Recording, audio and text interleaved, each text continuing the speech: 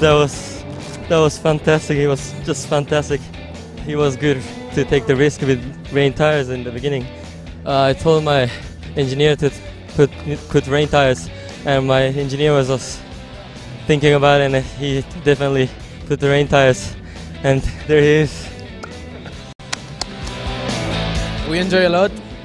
Second, in a very hard race, we start the last ones and we choose the correct option with that type of tires, and it was won by lap. It was hard because trying to don't have any accident. 30 cars on track, overtaking 29. At the end, I was the right to be first.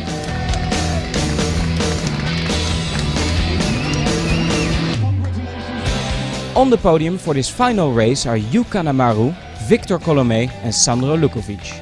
And the overall winner of the 2012 season is Jake Dennis, followed by Jordan King and Josh Hill.